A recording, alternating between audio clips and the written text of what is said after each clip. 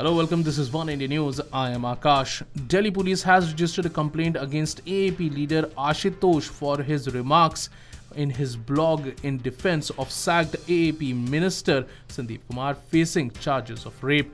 The complaint filed at the Joyti Nagar police station in northeast Delhi has demanded police to send Ashutosh for a mental checkup and register a case against him in appropriate laws. Complainant Subodh Jain, RTI activist and former journalist, said that Ashutosh's argument in defense of Sandeep Kumar that it was a matter of his personal life is a sign of his warped mindset. Now that the debauchery of his own party leader has been exposed, Ashutosh's argument of private life and his questioning of Mahatma Gandhi's characters is a sign of his warped mindset, Jain said in his complaint.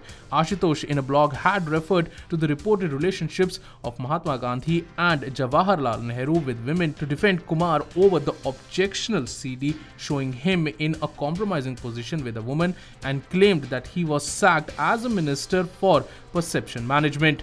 Ashutosh had come under sharp criticism from opposition parties as well as some of the AAP leaders who had criticized his blog in support of Kumar drawing parallel with Mahatma Gandhi, Jawaharlal Nehru and Atal Bihari Vajpayee.